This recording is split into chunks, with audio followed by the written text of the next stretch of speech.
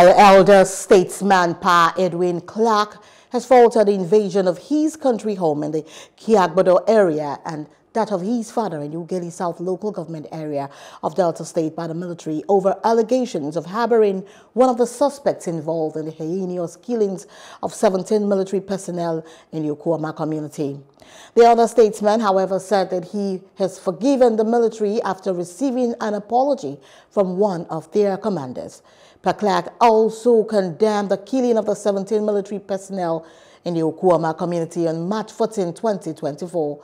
He described the act as barbaric and must be punished.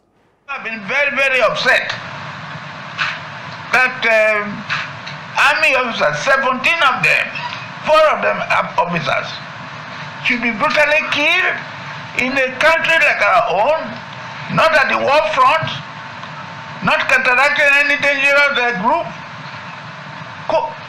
killed in cold blood. I said, no.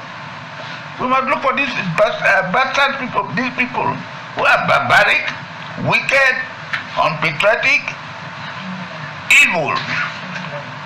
So I was therefore surprised when I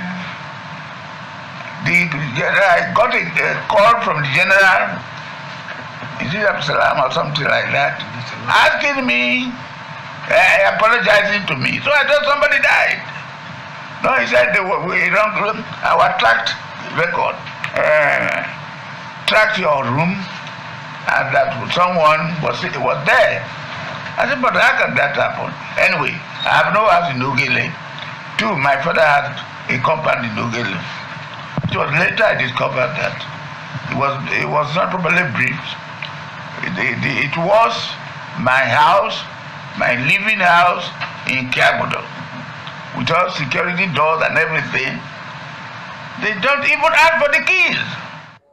Hello, hope you enjoyed the news. Please do subscribe to our YouTube channel and don't forget to hit the notification button so you get notified about fresh news updates.